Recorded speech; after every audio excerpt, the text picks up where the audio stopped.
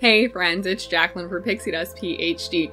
This is part 2 of our month 24 creator update, and we already covered all the stats and analytics, so if that's what you like for the monthly creator updates, go check out part 1.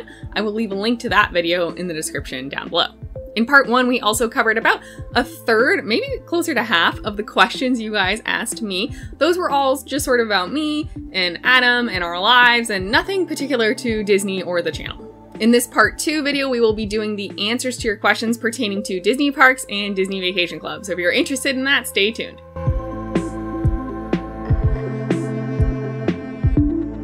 Let's begin with those questions pertaining to Disney parks. Tara asked, what's one Disney park I've never visited that I would love to? Honestly, I've only been to the parks in America, so there's many that I would love to visit. I think my number 1, though, would definitely be the parks in Tokyo. I just want to go to Japan a ton in general, but also those theme parks look immaculate. Outside of Disney World and Disneyland, I think that our next Disney park will be Disneyland Paris. Adam and I have been trying to get to Paris since 2020. We started planning a trip in 2019 for 2020 that we obviously didn't go on, and luckily we didn't have anything booked, so it wasn't a big deal. Nothing financially was a problem, just our dreams got crushed. And then in 2020, we decided, oh, let's skip 2021. You know, things might still be dicey. So we did our long Walt Disney World trip instead. And we were hoping to get there in 2022 this year. Things still seem sort of dicey. I will admit that this is more coming from me being anxious about not being able to get home if something happens, like if France locks down or whatever, while we're there. And I fully admit that that is not like fully ingrained in actual logic. That 100% is my clinical anxiety, which does not play by the rules of logic. So yeah, I don't know when we're getting to Paris. We're loosely looking at maybe trying to go this fall, but I'm not really getting my hopes up. And yeah, but at some point we'll get to Paris and then we'll go to Disneyland Paris next probably. We are both under the assumption that at some point we will be living on the West Coast for a chunk of years, and so we're saving our travel to Asia for when we live on the West Coast, and we're trying to tackle Europe while we live on the East Coast. It saves you a literal whole country of the US of flying time and cost. So yeah, that's why Japan's not coming sooner. Tim asked, what would my dream 5th park be? And what a question, and I've never thought of that. I know a lot of people want a villains park. I am not particular to villains. I think this whole, especially on Star Wars, like the amount of people that love the Star Wars villains, I think it's really interesting because, like, aren't you supposed to not like them? Like, they're the bad guys.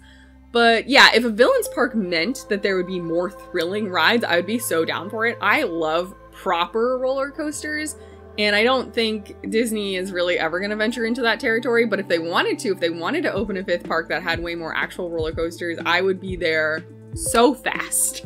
My real dream park would never freaking happen because it would just, you'd have to redo all of Disney World, but I would love a proper Pixar themed gate. So rather than have it like sprinkled, sometimes well, sometimes kind of weirdly throughout the other parks, have a park dedicated to Pixar. I would love to see the shorts incorporated more. I think those have a lot of heart and soul and wonderful theming. And also, I think this is actually a fairly popular notion, but for 20 years now, I've wanted to see a coaster from Monsters, Inc. of the door factory, like when Randall's chasing Boo and they're in that back part with all the doors on the tracks, and it looks so thrilling. Frankly, I think you could just retheme Rock and Roller Coaster to that. That would be awesome, but a proper door coaster belongs in a Pixar park if you ask me. What all would you want to see for a 5th gate at Disney World? I'm genuinely curious. I'm not the most creative person when it comes to like, here's a blank slate, come up with something. I'm much better at, here's an idea, why don't you edit, refine it, strengths and weaknesses. So this is not my strength, is, you know, what's my dream 5th park, but I would love to hear what you guys think. Let me know in the comments down below. Johna asked if we would ever consider a Disney World resort only stay, and if yes, where would that be? And also if yes, like where would you not want to stay? That's such a good question, and I think in general, yes, I would consider it. In my current life constraints, where the amount of annual leave or paid time off I get from my job is like my main factor of not going on vacation more, if I'm going to be down in Disney World, I probably want to go to the parks at least 1 or 2 days. So far in our Disney World vacations, I think we have had a ticket for literally every non-airport day that we've been there. Now that we're DVC owners, though, I do anticipate that may change a little bit. A resort-only stay in principle, I think, sounds really nice. I just also know my brain, and I think it would be so hard for me to be so close to the parks and, like, not be able to go in. If we did it, though, I think, like, the Polynesian would be a great place because Adam and I just love the food, the drinks, the atmosphere there. Although, again, I would be looking at Magic Kingdom and being sad, probably. But I don't know. I mean, give me enough Lapu-Lapus and I'll have no cares in the world. I also think some of the off-property hotels would be really fantastic, like the Waldorf Astoria looks like a great place to just hang out for a couple days and relax. Places I would not want to do a resort-only stay, and this will sound incredibly uppity, but I don't think any of the value resorts, I don't think I'd want to be hanging out there for most of the day. I mean, the Big Blue pool looks pretty cool. I'm not that much of a pool person, and you can't really walk anywhere. I guess you can take the Skyliner to some places. I don't know, it's just like not really my vibe, I don't think, for hanging out. But otherwise, I think staycation at Port Orleans could be fun. Caribbean Beach looks fun. Most of the deluxes, though, definitely, for me, like, I don't want to hate on any of them. They're definitely all very nice, but just for my personal tastes, I don't think I'd want to do, like, Old Key West or Saratoga Springs. I probably would not want to do Riviera either, but I'm less sure about that one. Animal Kingdom Lodge could be great because you have the savannah, so I could just like hang out with the animals all day and I'd be very happy about that. I also think those pools are nice and the food options are great, so that's probably a good one for a staycation. A lot of people also love the Wilderness Lodge, and I don't dislike it by any means, but I don't know that there is enough stimulus there for me for a staycation, for like what I like to do. So it is very lovely, but I'm not sure I would want to like pay that much money or that many DVC points just to hang out in the hotel. That's probably also how I feel about Grand Floridian. It's just not really my style. And yeah, you can actually properly shop there, but we could stay at the Polynesian and just like monorail over and do that instead. I don't think a proper staycation is in our near future at the Disney resorts, but if we did do it, I definitely feel like the Polynesian is the front runner for me personally.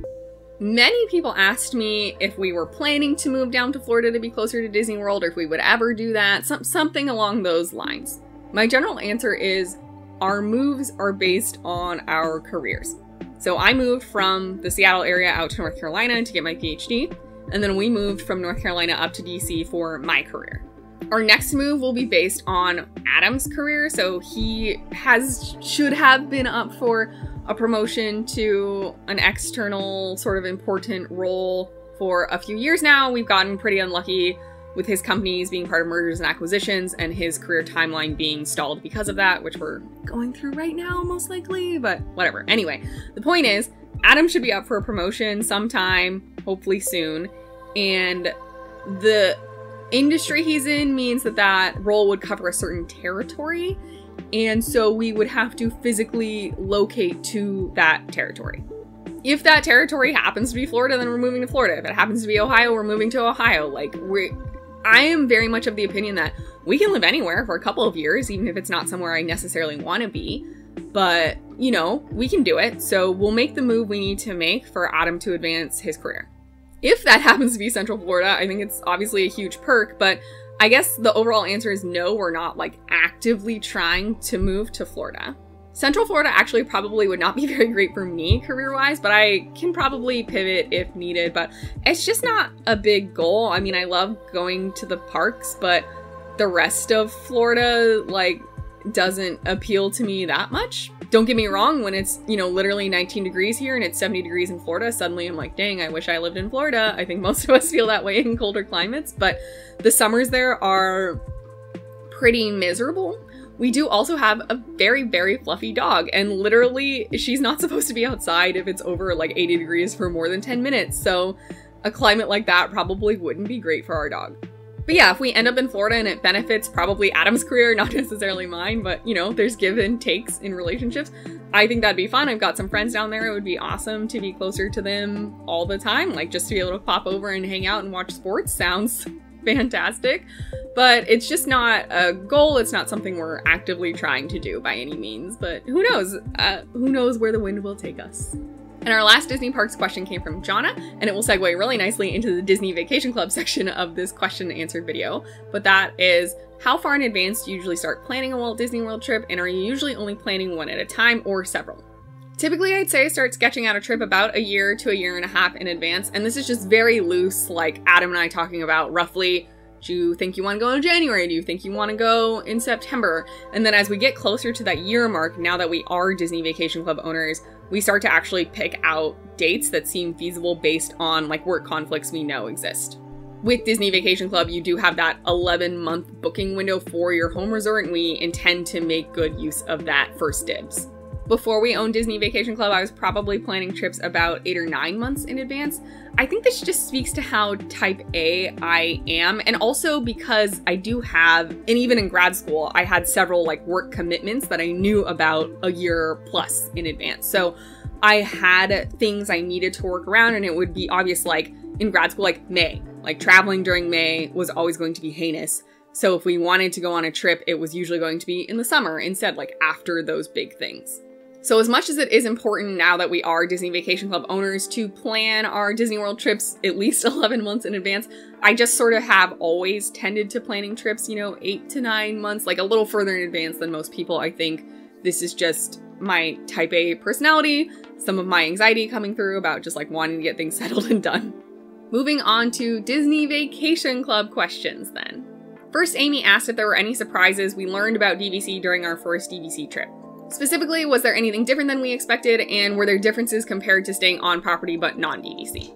Amy has their first DVC stay coming up in a few months, so congrats, Amy. I am really happy for you. Our first DVC stay, we rented points, and so when you rent points, and it varies depending on which broker you use, but the one we did, and I think most of them, it's pretty much like non-refundable. You can't cancel. So you end up paying, half now, half later, or sometimes all now. Again, it depends, but it's over $1,000 if you're staying for several nights, at least. I think we ended up paying around $1,600, maybe a little more, and we were staying for a little under a week. And there's a lot of money. It's a lot of money to put down that you can't cancel. So I am very proficient at booking hotel rates that are refundable and checking them frequently to see if it goes down, rebooking, canceling, etc. With renting DVC points, that does not work out for you. Because it was such a huge sum of money that I couldn't get back if we changed our minds, I did a lot of intense reading and researching about Disney Vacation Club. So I would say no, I don't think there were any surprises for us because I had put in a lot of hours to understanding what it meant to rent DVC points and do a DVC stay. There are differences compared to other on-property stays. The big one, I guess, is housekeeping is very different. And also, of course, your rooms are different. Qualitatively and anecdotally, something I hear often from folks doing DVC that don't maybe do as much research into it before they book is a lot of people are surprised that you only get one proper bed. So rooms will sleep 4 or 5, but you only get like one queen bed, and then it's like a pull-out couch. I think most people are accustomed to receiving 2 double beds or 2 queen beds in hotels, and DVC is very different at that studio level. I think you only get 2 proper beds at Old Key West. Everything else is 1 bed and the couch. And then even in 1 bedrooms, for the most part, I don't have it memorized, but I think most of them, again, it's you get 1 actual bed in a bedroom, and then there's a living room with a pull-out couch that you can convert into the 2nd bed. Because for the most part, we're only traveling, the 2 of us, and Adam and I share a bed, only having 1 bed doesn't matter. Like, we sleep in that bed and it's fine. But yeah, I would say the reduced housekeeping and the bed setup can surprise some people, and some people really dislike that. If you are bringing your own car or renting a car, though, you do get free parking when you're staying on DVC points, so I think that's a great perk. The other thing I'll say I see some complaints about, and honestly isn't my favorite, is that the studios come with disposables for your kitchenette, so plastic cutlery and like disposable bowls and plates. So if you're staying in the same studio for like a week and you only get 4 plates, 4 bowls, like you can't do that much with 4 paper bowls, right? If you're having cereal in the morning, you're pouring milk in it, it's pretty much toast right away. I wish that they would just put actual dishware in there, but I guess because there's no dishwasher, they think it's less feasible. I don't know. I don't know the reasoning, but I will say that can be annoying if you're not changing rooms. But I guess that's then, on the flip side, the benefit of doing a split stay where you're moving rooms. Because then you get refreshed kitchenette supplies and refreshed towels without, having to pay for extra housekeeping or whatever. Overall, DVC is a timeshare, and I think some people forget that and expect, like, the hotel service situation. That's just not really how timeshares work for the most part. Amelia asked if we have any desire to purchase additional DVC points or wish we had purchased a different or larger contract to begin with. I am very happy with Bay Lake Tower as our home resort, and I think that the 90 points is working out pretty well for us. Because we really only go for an extended period of time every other year between banking and borrowing points, like 90 points plus banked or borrowed points can be quite a lot of points for studio stays at least. Overall, at least right now, I don't really feel the need to have more points. I'm pretty happy with where we're at. I will say that the current 50% limitation on borrowing is a little bit restricting. So for our fall 2021 trip, we ended up needing to purchase 3 one-time use points for about 60 bucks. I say need in quotes because obviously we could have just stayed at a slightly cheaper DVC resort, but we did want to do that one night at Beach Club, which was a little more points than somewhere like Boardwalk or Saratoga Springs or Old Key West, etc. Our next longer Disney World trip will probably be in fall 2023, and I'm guessing it will be in September again because that is the cheapest DVC season. Also, outside of DVC and Walt Disney World, I just like traveling in September. I find it to be less crowded sort of everywhere, including the airports and everything. So I like September. It is still pretty hot in Florida in September, but you know, we'll make it work. Before that trip, we would have access to our entire 90 points from 2023, whatever we end up banking from 2022. Right now we have 45 points. I don't know if we'll end up using those for like a quick weekend trip or something. Who knows? And then we'll be able to borrow from our 2024 points, whether that's half of them or all of them. So I would think that, you know, 135 to 180 points, plus if we bank any from 2022, will be sufficient. With all that said, though, as soon as they announced the Disneyland DVC Tower, I had a very strong feeling in my gut that we would be buying there. So yes, I think the 90 points is sufficient. But I also know that there's a very high likelihood we'll be buying additional points for the Disneyland DVC Tower to get a home resort contract there. What are we going to do with all these additional points? I don't know if we'll rent them out. I don't know if we'll start staying in 1-bedrooms. I don't know. But I know that I want to live on the West Coast, and I know how hard it is to get those Grand Californian reservations if you don't have a home contract there. So we'll see what our finances are like, but we probably are buying more points specifically for Disneyland purposes. Next, I got a lot of questions about why I hate the Riviera Resort so much, essentially. I would argue I don't hate the resort. I hate the restrictions that they've put on the contract as an owner. So while you own the contract, the points are normal, but if you ever want to resell it, the resale purchaser can only use those points at the Riviera. I find that to be extremely limiting, and I know that, like, I personally would never buy a resale contract at Riviera for that reason. It's too early to tell in the lifetime of the Riviera Resort how and or if that will affect the resale value. The resale value is a big deal to me and to Adam, probably more to me though, for purchasing Disney Vacation Club. And I think part of the reason it retains its value fairly well is the flexibility, which they have expressly taken away from those Riviera contracts. A lot of people have argued to me that, like, you should plan on keeping the contract forever, so this shouldn't matter, blah, blah, blah. And like, yeah, sure, great. I'm glad that's how you feel. But I am not that old. I have a lot of health problems. And yes, I do have quite a large amount of savings, specifically in case medical issues come up. But in the American healthcare system, even like $6,000 won't necessarily cover things. So if something happens in my lifetime over the next 20, 30, 40 years, and I want to be able to pay it off real fast, I want to be able to flip a DVC contract. That's like the first thing I would get rid of, if we're being honest. It is so not necessary for our day-to-day lives. And also, like, my car's worth nothing. I don't know what else I would sell, basically. This is it. So if I want to be able to flip a DVC contract for as much money as possible, I just don't want to be buying a contract that has these restrictions that may limit its resale value.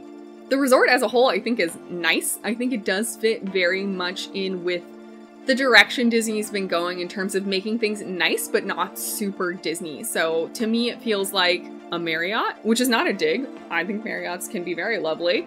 And the artwork is great. That makes it more Disney, but like the architecture of the building itself and the interiors feels a little bland to me. And then personally, I also don't prefer that location for how much you're paying for it. I think it's a pretty expensive resort, both in initial purchase price and in annual dues, although we'll see how those grow over time. Maybe they're not growing very much over time for the first 10, 15 years, which would help. But yeah, I mean, you're not walkable to any theme park, so it's just not, everyone has their own personal things. You're allowed to have your opinion, I'm allowed to have mine. Subjectively, it's just not for me. And then the last big question I also got a smattering of times from many individuals, some anonymous, was basically, you look kind of young, how the heck did you afford Disney Vacation Club? Many also pointed to the fact that we paid for it in cash and didn't finance, and that's like a lot of money, and you're not wrong. We'll do petty answers first, and then we'll get to the real answer. Petty answers are things like, Adam and I are both from cultural upbringings that are pretty frugal. So I'm from an Asian military family, and he's Jewish, so we coupon very hard. For example, we buy non-name brand things, not always, but almost always. When I'm buying gifts for other people or clothing items or other items for myself, I never pay full retail price. I plan to have my car until it dies, and it's running perfectly well, and it's over a decade old, so that might be a very long time. We mostly cook our meals. We don't really go out to eat hardly ever, and if we are getting takeout, we'll order it through them directly. Many of them will give like a 10% discount if you order through them instead of a third-party service. And then we will go pick it up and bring it back. Like, we don't pay for delivery fees. We pretty much never DoorDash or any of that stuff. There's a lot of little ways in our lives, I think, that we do choose to intentionally be a little cheap, a little frugal, and save some money. I do still coupon, not as aggressively as I did in grad school, because let me tell you, when you're living paycheck to paycheck, you find every 25 cents you can squeak out. And thankfully, we're way more financially comfortable than that now, so I don't coupon quite as hard, but I still try. I mean, it's definitely still a thing in my life. But obviously, no amount of frugal living is going to magically create $14,000 in your bank account. That's just not how it works. So the real answer is generational wealth. Neither Adam and I had to pay for our college educations. Our parents financed that for us fully. Neither of us have any meaningful debt because of it. And since we don't have to pay off student loans, the amount of disposable income we have is far greater than that of our peers. We of course do both work very hard, and I think we are rewarded for it in our salary. Adam's about a decade into his career. He gets paid pretty well. I am only a few years into my career, but I spent 5 years getting a PhD, so my initial salary was much higher than if you'd gotten a job straight out of your BA or BS. Both of our cars are paid off. We rent an apartment. We do not own a home, so we don't have a mortgage to pay. We obviously have to pay rent, but we don't have mortgage. We don't have homeowner association fees. We don't have house upkeep costs, you know, new roof, new heating, all of that stuff. We also don't have kids, so we are double income, no kids. Some of these absolutely are lifestyle choices, and I do think that they help in terms of having disposable income to spend on frivolous things like Disney Vacation Club. But yeah, the big part is where our parents paid for our college and generally have been financially supportive of our lives. Not now that we're adults and we have, you know, proper income, but prior to that, yeah, we didn't have to take out these huge loans. We don't have to pay off the huge loans now. So that's kind of the whole answer. We were very lucky, and we have that huge privilege that most people, particularly at least in our age group, don't. Of course, I think if you are penny pinching and saving, particularly like we did in a separate bank account so you don't see that money, you can create sums of money. It will happen eventually, but depending on your financial situation, it may take more than a couple years to save up enough to pay off a Disney Vacation Club contract in cash. And following that, I did get a couple of questions about why we did pay in cash and why didn't we finance the DVC purchase at all. And the short answer is, depending on how you're able to finance, the interest rates can be very, very high, and it's a little bit horrifying how much you end up paying just towards interest. I did a whole video about that. If you want to learn more, you can click the link in the description below. If you're buying directly through Disney, you can put it on credit cards and such with no fees, I believe, I'm pretty sure. So we could have done that and, you know, paid off the credit card over 4, 5, 6 months, whatever the allotted time is where it wasn't accruing interest, which is a benefit of the Disney Visa Chase Rewards credit card for Disney Vacation Club purchases, and I think Disney Cruise Line, a few other Disney purchases. And then, you know, obviously many credit cards outside of the Disney credit card line will have promos where like, transfer a balance here and get 24 months to pay it off or whatever. But because we did it through the resale market, if you use a credit card, I think there's a pretty hefty fee. So it was just like, let's just pay in cash. You can finance. Again, that's totally up to you, but I think it diminishes a lot of the potential savings you get out of Disney Vacation Club. So I would rather save up. And because we have this privilege and we're able to save up pretty fast over just a couple of years, you know, I'd rather just save up, pay it off in cash rather than buy it when we didn't have the cash, finance it for a few years, and then it ends up taking another 1.5 years or whatever to pay off everything because the way the interest is accruing. My personal opinion is Disney Vacation Club certainly, and honestly maybe even Disney parks in general, are a luxury product.